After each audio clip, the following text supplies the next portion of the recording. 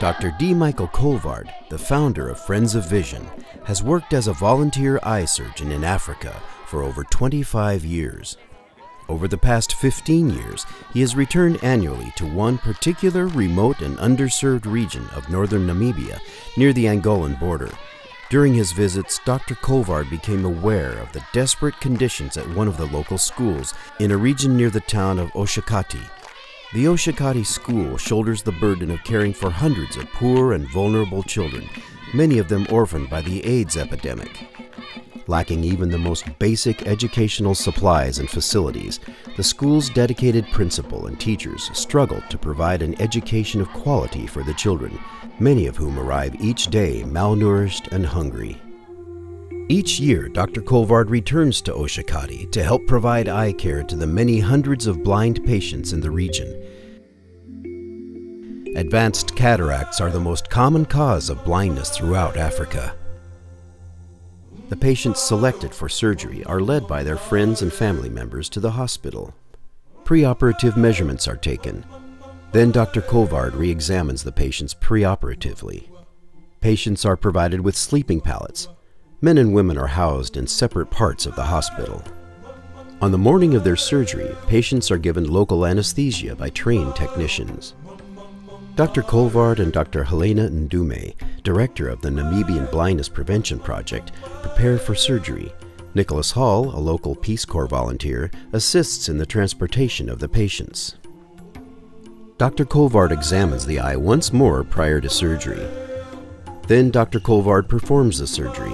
Most procedures take no more than 15 minutes. Dr. Ndume, a longtime friend and colleague, works in the adjacent operating room. Dr. Colvard walks with each patient to the recovery area as the OR is being prepared for the next patient. Here, Dr. Colvard takes a quick break with one of the scrub techs during the long day. The next morning, when the patches are removed, is a time of celebration. Many of the patients have been blind for a decade or more. Here are some happy patients who arrived walking on the arms of friends or family members, beginning their trip home walking unassisted. After completing surgery of all the scheduled patients, Dr. Colvard visits with his friends at the school in Oshakati. Guava trees are wonderfully productive in this climate and provide the children with a food that is both delicious and nourishing. Local farmers have provided the school farm with a young cow who will provide milk, and hopefully more cows in the coming years. Ladies from the neighborhood help to prepare millet porridge for the children. This child's face says everything there is to say. Nicholas Hall, a Peace Corps volunteer from Virginia, has worked at the school for the past 2 years. Nicholas has been instrumental in creating a new library at the school. Many of the books were purchased with the funds from Friends of Vision. This young learner does double duty, taking care of his sister while attending school.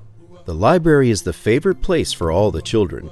The books are great, and it is also the only room in the school with air conditioning. Peter, a volunteer optometrist from Germany, examines all the children and provides glasses for those in need. Here, Dr. Colvard greets all the children in the newly constructed gathering hall. This structure was built in part by donations from our patrons at Friends of Vision.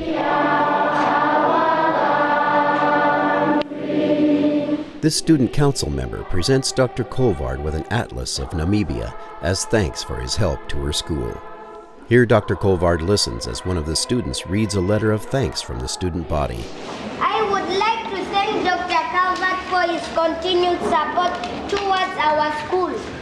The donations you have made over the years have really brought a lot of development at our school. Like now, we are proud to have a school hall. Thanks for your kind help. We are very grateful for what you have done for us. May God bless you.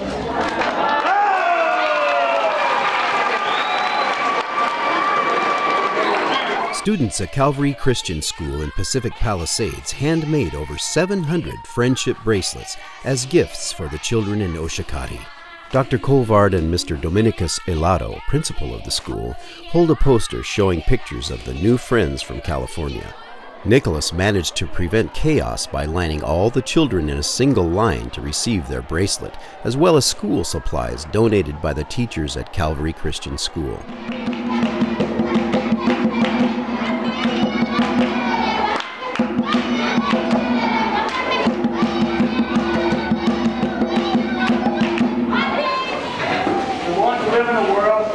Child can dream beyond his circumstances.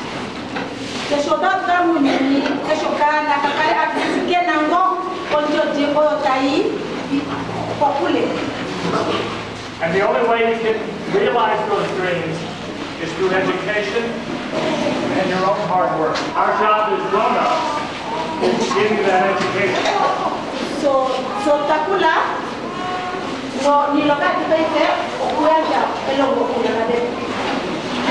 so we can have a nation where every child can rise to its highest level and make the greatest contribution. The friendship bracelets were a phenomenal hit with all the children. Anna Noguchi, a Peace Corps volunteer, spends time with some very happy children.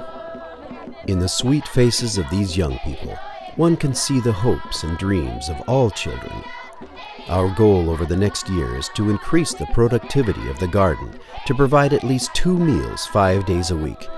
Food from our garden not only nourishes the children today, it helps to give them a future. If the children have confidence that they can go to school and be fed every day, they are far more likely to stay in school and make a better life for themselves. With all of us working together, we can help these children to learn, to become more successful and capable adults, to build a stronger, more caring community, and to realize their dreams. The Friends of Vision is a nonprofit organization founded by Dr. Colvard, dedicated both to the goal of helping to reduce reversible blindness worldwide and of providing help to the school children in this region. Over the past 5 years, through your support, we have provided educational books and supplies, assisted in the construction of a major building where the children can study and be protected from the elements during the heavy rains of the summer months, and importantly, we have created a sustainable garden to help feed the children. Our goals this year are to continue to provide badly needed educational supplies, to complete construction of the Great Hall, and to hire an experienced agricultural superintendent who can oversee the operations of the small farm and increase its production and efficiency. With your continued support, we can realize these goals and help to create a safer and more nurturing environment for these young people. These children are the future of Namibia, and through our support, we can help these children to be prepared to lead and work in the coming years to build a stronger, more caring community in Oshakati.